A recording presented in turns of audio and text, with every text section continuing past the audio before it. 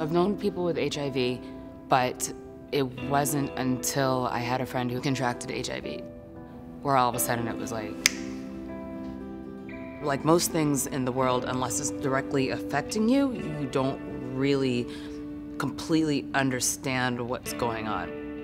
That same day, I started my testing to get on PrEP. PrEP is a pill that you take once a day that will prevent you from contracting HIV.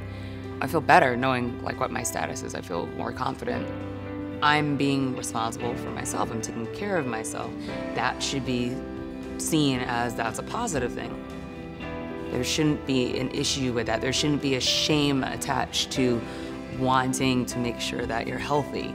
At this point in time in my life, I need to be on it. I want to be on it.